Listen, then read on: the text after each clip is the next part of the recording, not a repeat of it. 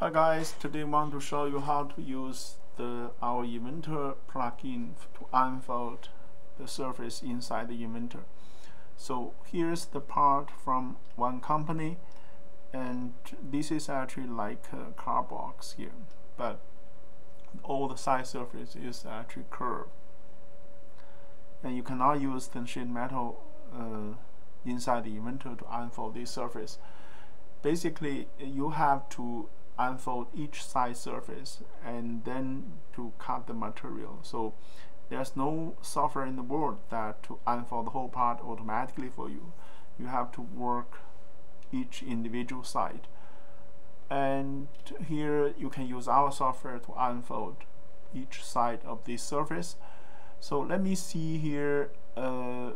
We choose, this is actually the side surface we want to unfold on this side, and then you have to download the software from our website, on the inside install the software into your computer and register the software into the Inventor, and then inside the Inventor you will see there's unfold surface. There's detailed steps inside the user guide to tell you how to do that here. So, and first you click this button, and then you'll see then this dialog box here. So let me see here, zoom all, and then you can see, then we can select then the middle point of this all surface you want to unfold. The first point is very important because it's going to be used to unfold the surface here. So then let me choose this one here.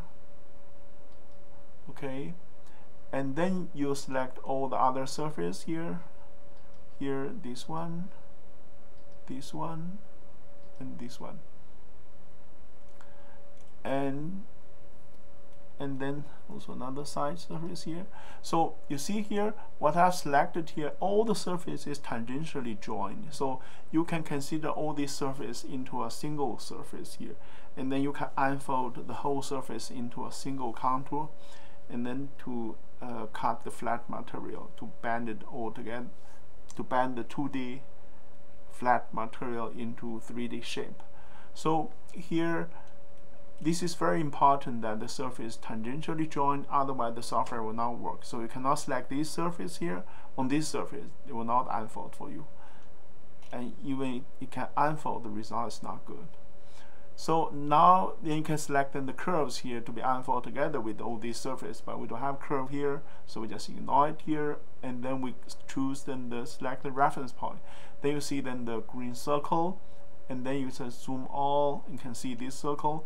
You select the reference direction. There's a user guide to tell you how to select the reference point. You need to see that, and then you can select then this point here.